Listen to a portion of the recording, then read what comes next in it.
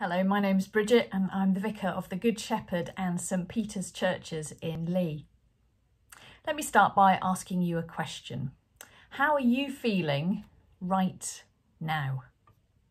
If I asked you to choose 3 words to describe how you're feeling, which 3 words would you choose? I think mine would be bored, tired and uninspired. Hopefully this assembly won't be too uninspiring. But what about you? What words would you choose? Last week I spoke to some of the young people who come to our church and I asked them how they're feeling at the moment, and it was noticeable that many of them are finding life quite hard. One of them said that he is feeling really demotivated, especially when it comes to schoolwork. He's finding schoolwork is really boring and he just can't get started on it. The problem is that he wants to do well in his GCSEs and he'll be really disappointed if he doesn't. So he's struggling with that tension between feeling completely demotivated but wanting to do well. Another one of the young people I spoke to said that she was hungry all the time and she couldn't stop snacking. I totally relate to that one. And then another one said that every single day is the same and that they're really bored with life. I wonder if you relate to any of those comments. I think I do. Last week I also spoke to one of the adults in our church congregation and he was saying that he's feeling really inadequate at the moment. He's feeling that he's rubbish at everything, that he's not a very good dad, he's not a very good son, and he's not a very good husband. He's just feeling a bit of a failure, I think. Again, I wonder if you relate to that comment. It strikes me that what many people need right now is a bit of encouragement. We need to be told that actually life is quite hard and we're doing well and we should hang in there and keep going. Now I wonder, where do you look if you need some encouragement? I think many of us look to our families, to the people who love us, to friends. Maybe you look to teachers, just people to tell you that you're doing well or to give you a bit of feedback. I know that if I'm looking for some encouragement, one of the voices that I listen to is the voice of God. And the way I hear God speaking to me is through the Bible, through the things that God says about us as humans in the Bible.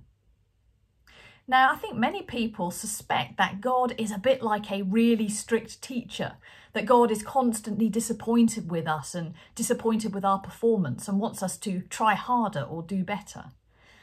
But actually, that's not my experience of God. I think God wants to tell us how much we matter to him.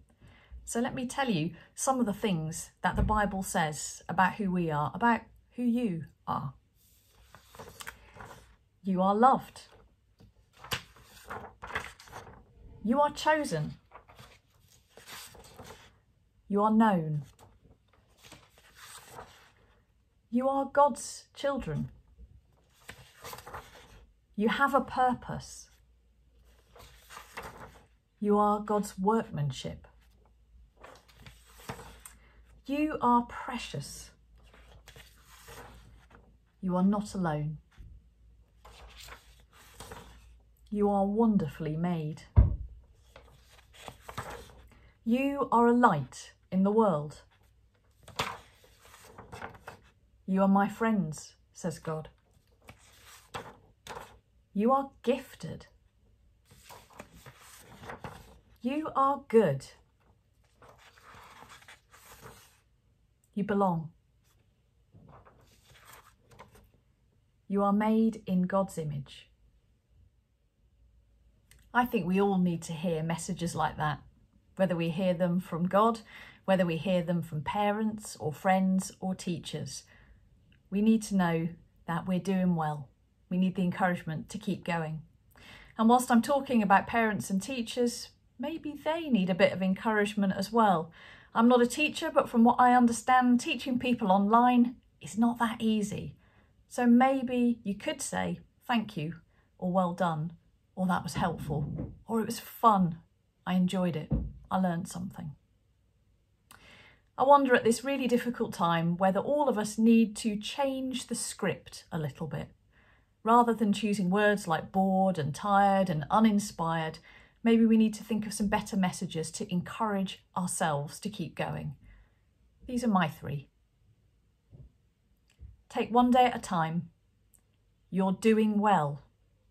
You deserve that chocolate. Keep being you and keep going. Thanks for listening.